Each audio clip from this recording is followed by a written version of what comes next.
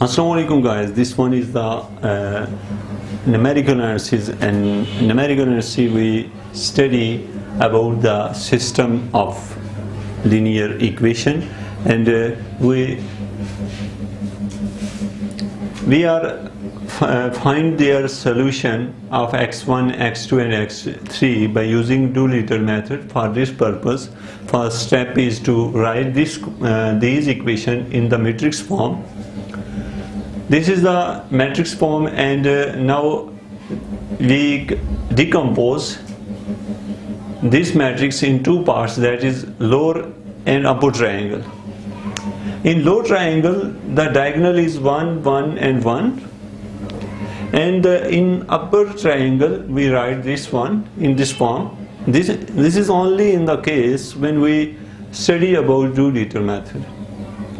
If we discuss court method, in court method we take L is L11, L12, L13 and same are here, but here we write 1, 1 and 1 in court method. But if we discuss in Cholesky method, we write here L11, L12, L13 and U is as it is. It means in Cholesky method no diagonal is 1, 1, 1. There are three types of decomposition. One is the Doolittle method, second one is the court method, and third one is the Cholesky method. Here we discuss Doolittle method, but I tell you all have what different all of these methods, that is only in L and U. Furthermore, procedure is same in all methods. Now this one is L and this one is U. We write LU equal to A. This one is L and this is A. U is equal to A.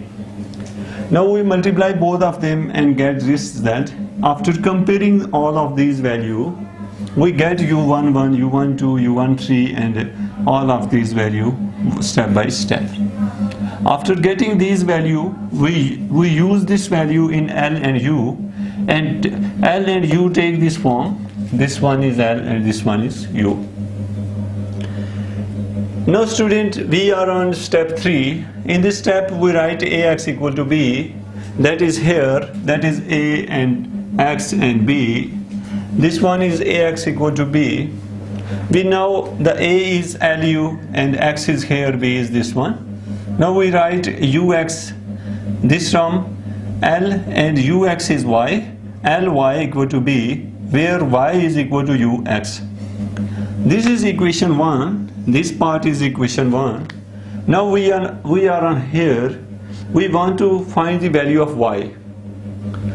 For the value of Y, we write this equation in this form. Here the value of L is this, Y is this, and B is taking from first. Now we multiply this value with this one, and after comparing we get the value of Y1, Y2 and Y3, that is 11, 6 and 2. Now we are on equation 1. In equation 1 we know the value of Y. This one is the Y. We know the value of Y. We know the value of U, but X is unknown. For finding X we use this one, that is U, this is the value of U, X, this is the value of X, and this is the value of Y.